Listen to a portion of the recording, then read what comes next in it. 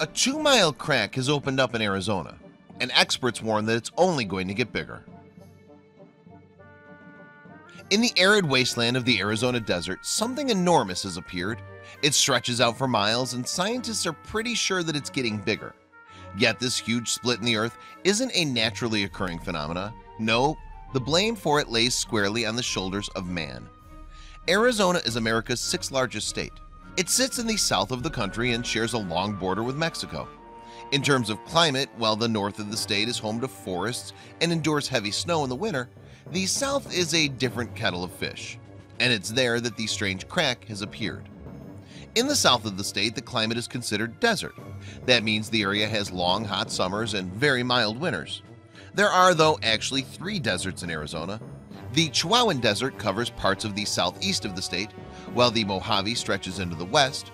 The largest expanse of desert in Arizona, however, is the Sonoran, and it's in the Sonoran Desert that this enormous crack in the ground has appeared. The strange feature stretches for 2 miles in an area known as Pinal County, which is between Tucson and Casa Grande. But while the crack has been there for a couple of years, geologists are only now discovering the scope of it, thanks to the use of new technology. Joseph Cook is a geologist who works with the Arizona Geological Survey (AZGS), and he was the first to spot the fissure. He didn't make the find using traditional methods, mind you. Instead, Cook was at his computer when he discovered the opening in the ground. And that's not the only technical innovation that the AZGS has used to investigate the crack. You see, the first time Cook saw this new gap in the land, he was looking at images from Google Earth. That was back in December of 2014. Cook then set out to map what he saw, but when he got there, he realized that the imagery he had seen was just the tip of the iceberg. The crack was much, much bigger. Speaking to Live Science, Cook said, "I realized the fissure was much longer than what was apparent in the Google imagery, almost 2 miles long in total." To begin then, the AZGS used GPS to look deeper into the fissure, but after that they took another pass at it with some even more modern technology. The AZGS actually decided to fly a drone over the length of the fissure, and the footage that the drone captured, in fact, marks the first occasion that the geologists have used such a gadget to find out more about fissures in Arizona. What's more, the images that the remote-controlled device recorded have revealed some really interesting things. For one, although the drone flight hasn't revealed exactly how big the underground portion of the crack is, it's shown the full length of the new geological feature. It's also provided some of the most dramatic images of the shifting landscape. And the geologists now think they understand a good deal more about their newest find in the Arizona desert. Perhaps the most interesting point about this fissure is that geologists fully expect it to keep growing. Now at its northernmost end, the crack is older. Here it's not as deep either, thanks in part to sediment having entered the crack and the walls of the little canyon collapsing in on themselves. This is by no means a uniform depression in the Arizona desert, mind you.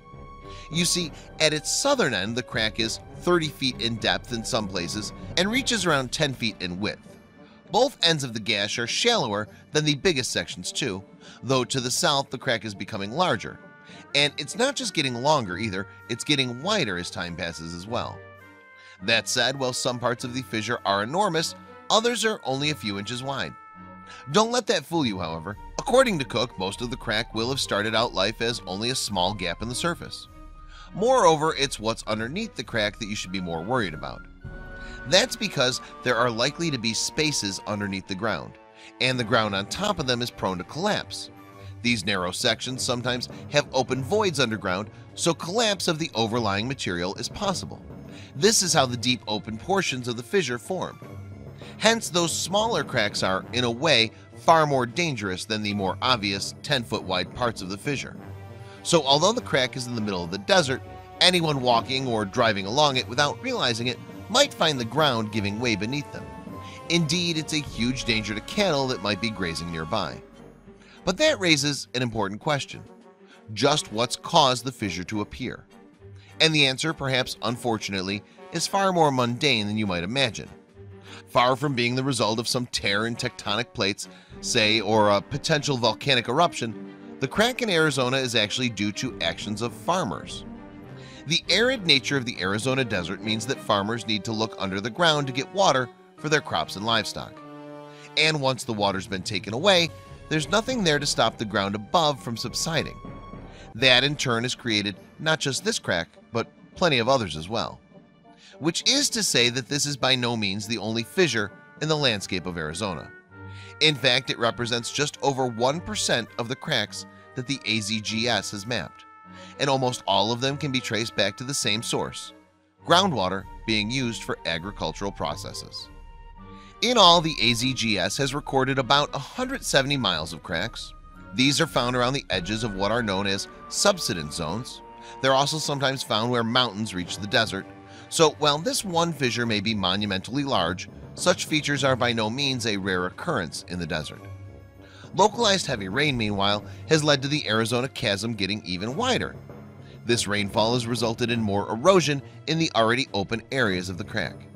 As well as that, the rain has made the dirt at the top of the opening collapse, and this in turn has exposed more of the underground fissure to the naked eye. Furthermore, the crack that Cook found is destined to get much bigger, or at least become more visible.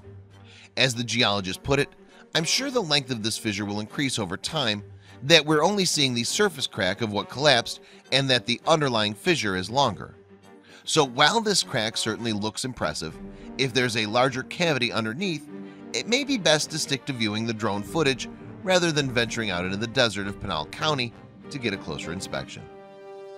Please share this video with your friends below.